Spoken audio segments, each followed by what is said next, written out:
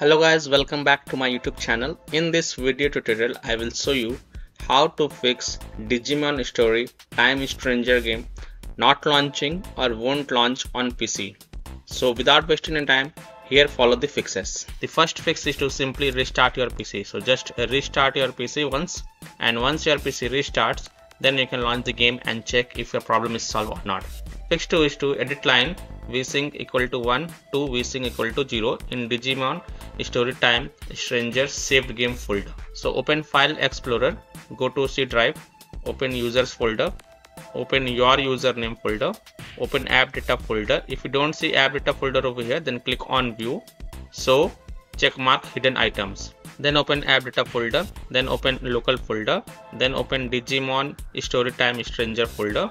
Right click on this graphic settings data and open with notepad. Now here you will see this vsync equal to 1. Change it to 0. Then save the file and then you can launch the game and check. Now this fix has solved the issue for many players, so I hope this will work for you as well. Fix 3 is to delete Digimon Story Time Stranger saved game folder. But please take a note, you will lose all the saved game progress, so keep backup of this folder to the desktop first. So again, open File Explorer, go to C drive, open Users folder, open your username folder, open App Data folder, open Local folder, right click on Digimon Story Time Stranger, copy it and go to the desktop and paste it to keep backup. Now once you have the backup, right click on Digimon Story Time Stranger folder and then select delete to delete it. Now launch the game and check if your problem is solved or not. Fix 4 is to change the keyboard layout language. So simply change the keyboard layout to English or any other language and then check. This has also solved the issue for many players. For example, a player has said that my French keyboard makes the game crash, but with English or Japanese keyboard I don't have any problem. So you can try this.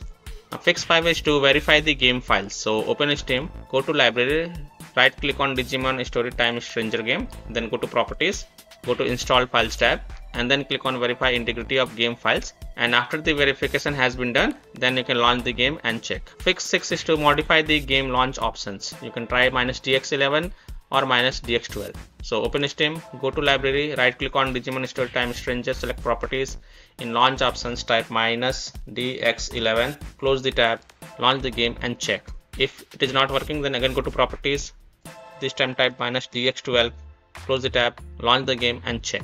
If it's still not working, then again go to properties, remove this launch options, close this and then try other fixes mentioned in this video. Fix 7 is to run the game as an administrator or try running the game in the compatibility mode. So open Steam, go to library, right click on Digimon Story Time Stranger, select manage browse local files.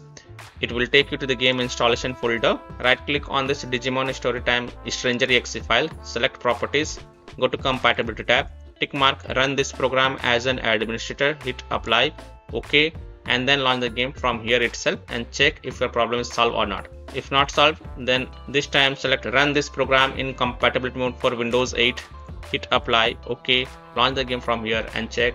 Still not working, select Windows 7 from here, hit apply, OK, then launch the game and check.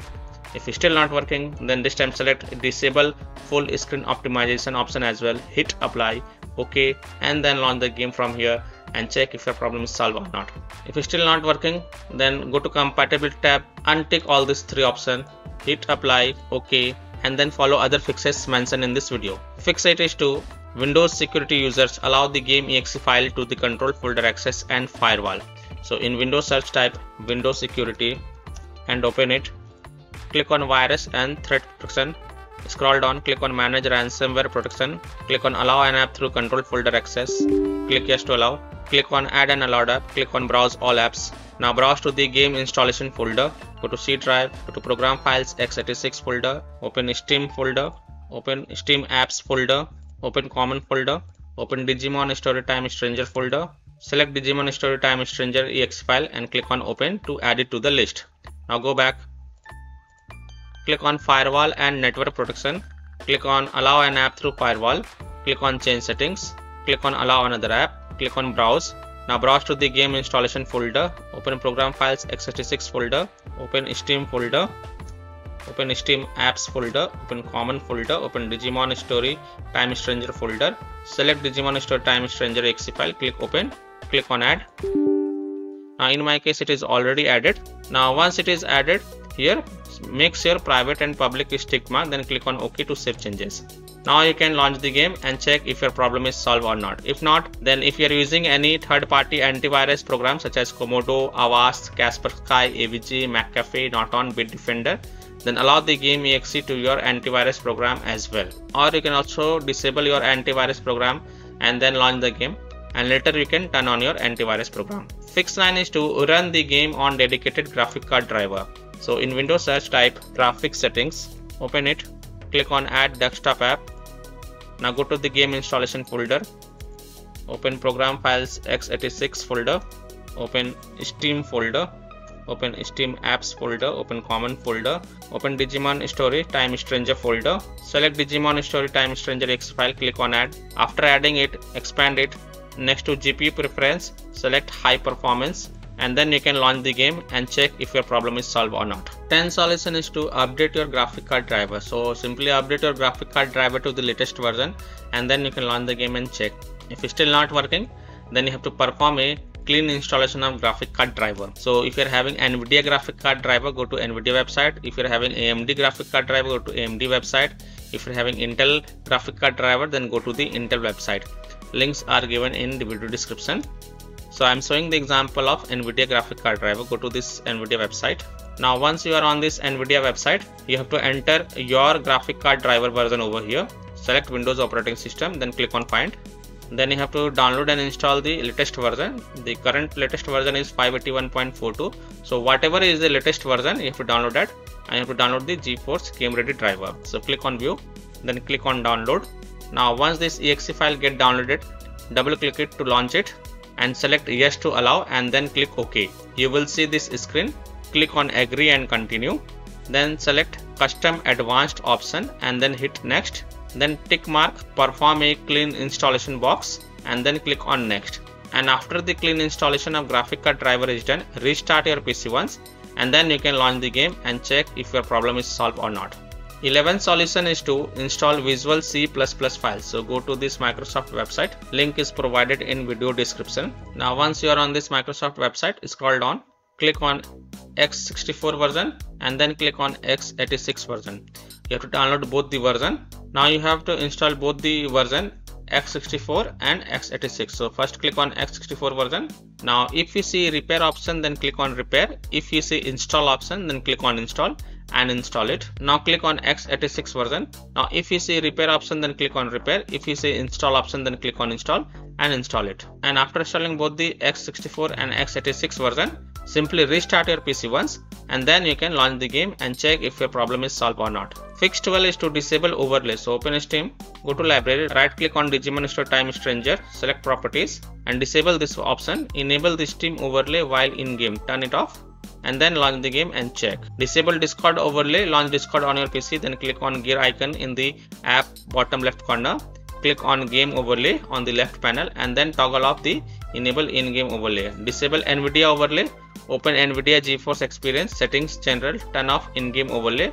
Similarly, disable overlay in all apps or close all other overlay apps such as GeForce Experience, NVIDIA Shadow Play overlay, AMD overlay, and then launch the game and check. Fix 13 is to close the conflicting or unnecessary programs.